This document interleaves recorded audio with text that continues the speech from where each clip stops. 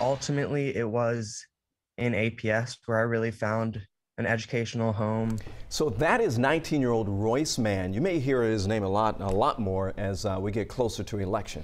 That's because he's running for a seat on Atlanta's school board. The Emory freshman tells 11Alive exclusively tonight he wants this role to help advocate for students.